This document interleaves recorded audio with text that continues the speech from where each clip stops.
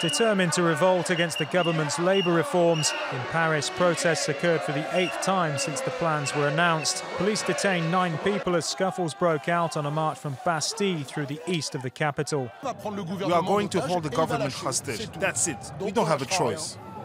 We're making things simpler when faced with the government's attitude. The only response one can give is through the street, because they've left us no choice. Across the country, 153,000 people are believed to have protested, according to authorities, a rise from last week. The left-leaning CGT union is at the heart of the rallies, alongside 6 others such as Force Ouvrier and UNEF. With transport severely affected, France could be paralysed during the Euro 2016 Football Championships, which begin in 2 weeks' time. Manuel Valls will see a huge problem during the Euros. Things aren't looking great. For someone who deals with this sort of thing without metros, trains and any oil, it's going to be very complicated. The protests weren't just confined to the capital.